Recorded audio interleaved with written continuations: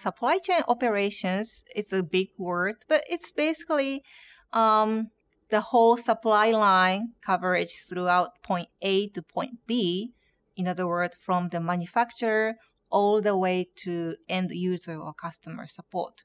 So in this period, you have manufacturing, logistics, purchasing, analytics, and customer support, and all type of different segments. Supply chain is actually everywhere as long as there's a product or even service.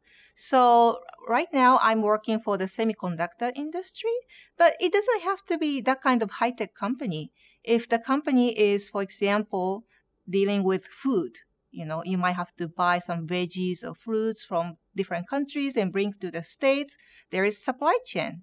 If you need to buy T-shirt or, fiber of a material from different places to your place, there is supply chain. So actually it's everywhere. It can be manufacturing companies, a food industry, or logistics company, or you name it. Supply chain is basically everywhere.